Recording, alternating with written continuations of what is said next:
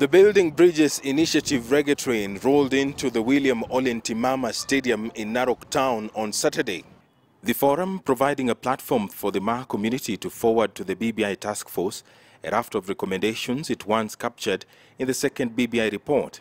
Wakati tunasema Amboseli ni yetu na wanyama wa Amboseli 80% iko kwa mashamba yetu na hatupati shilingi kutoka kwa wanyama, ni haki sio haki.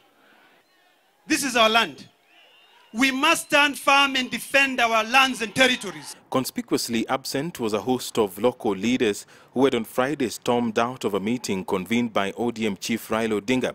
Hatujafukuza mtu, ile tulifanya ni kuzungumuza, kutafsiri ile tunasema kwa Kimasai, watu wakatoka sababu hataki tuzungumze Kimasai. Kabla yetu tutazungumza nini, tutazungumzia wananchi wetu lugha gani?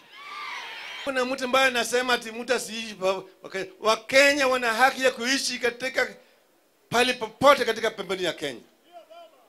Lakini kama wewe unaishi, heshimu wale ambao wamepata hapo.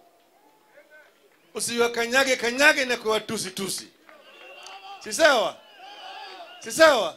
Among the recommendations by the leaders who addressed the forum was the creation of regional economic blocks, the need to address the deep-rooted land injustices, and more resources to devolve units. Mimi naungana na Wamaa kwamba swala nyeti la mashamba la ardhi ni lazima tulizingatie na tutatue.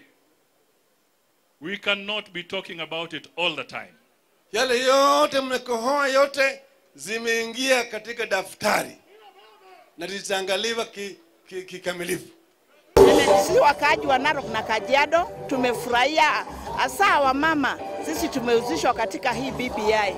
Miaka mingi wa mama wa Masai tumedhulumiwa, lakini saa hizi tunaona BBI wakitengeneza hii katiba yao, sisi wa mama tutakuwa mahali katika serikali hii.